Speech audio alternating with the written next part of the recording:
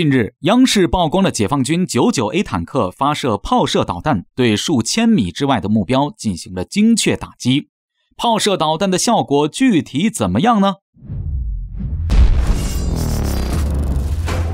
各位老铁们，大家好，欢迎收看本期迷彩虎，我是虎哥。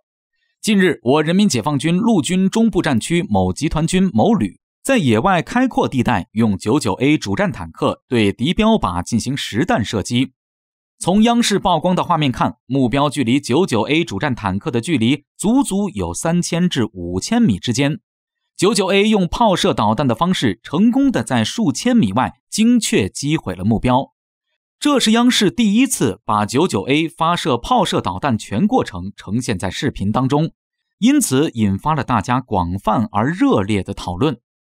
有的朋友不禁要问了，不是 99A 坦克已经有了穿甲弹吗？为啥还用炮射导弹呢？且听虎哥给你们慢慢分析。目前世界范围内的主战坦克装甲厚度防护水平在500至100毫米之间，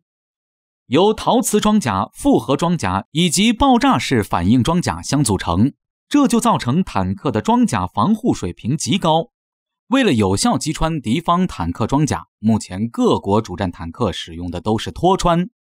这种穿甲弹的速度极快，在每秒1600至1700米之间，相当于音速的5倍有余。弹体材料上选用的是比钢密度还要大的特种合金或者钨合金等，凭借高速和高密度，使得 APFSDS 直接依靠纯动能砸穿坦克的装甲。但是这款武器的致命缺点就是有效射程不是特别远，且质量轻，超过一定的距离以后，弹药的初速和动能受到空气的阻力将急剧衰减，这就导致穿甲能力大打折扣，无法击穿远距离的坦克装甲。为了解决 APFSDS 穿甲弹无法攻击超远目标这一问题，坦克炮射反坦克导弹应运而生。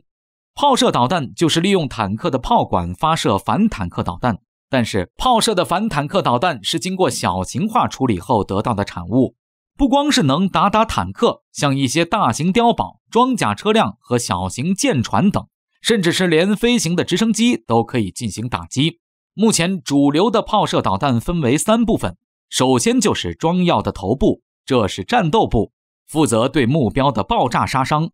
其次是导弹的小型发动机，导弹发射时，小型发动机将持续发启动10数秒左右，可以飞行5000至8000米，这也可以说是炮射导弹的最大射程了。最后就是导弹的制导系统，导弹发射后需要炮手持续用激光照射目标，把导弹引导至敌方目标身上，因此制导系统是不可或缺的。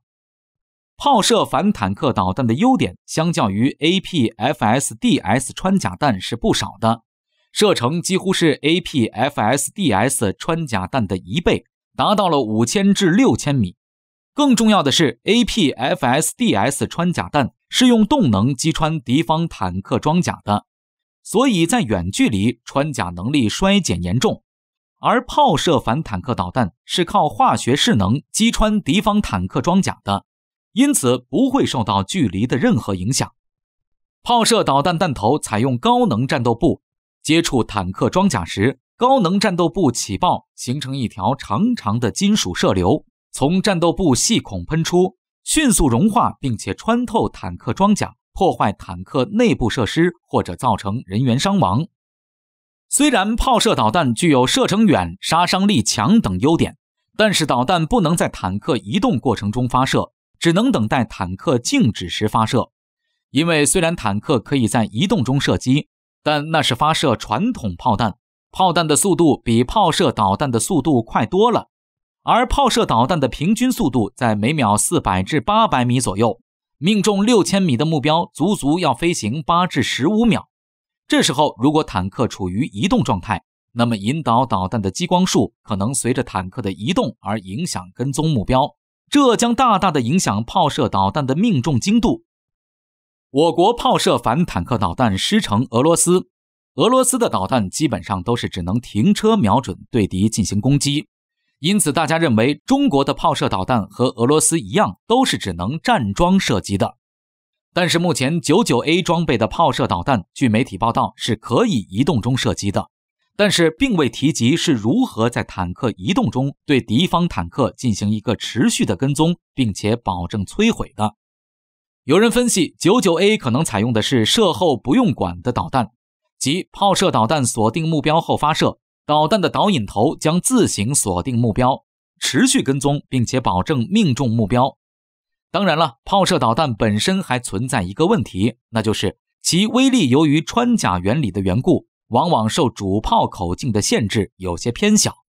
再加上现如今各军事大国的主流第3代主战坦克防护能力普遍不错，尤其是针对金属射流的防护能力得到了空前加强，炮射导弹的威力也有些不靠谱，因此炮射导弹在现如今各国坦克部队中的重视程度也有所下降。不过尽管如此，其相当远的射程也能让己方主战坦克远隔5公里做到先敌打击，不管能不能打穿，至少能做到在对方打击范围之外先糊他一脸再说。也正因此，尽管我国拥有世界顶尖的尾翼稳定脱壳穿甲弹，炮射导弹同样也是我国陆军坦克部队的主力弹种之一。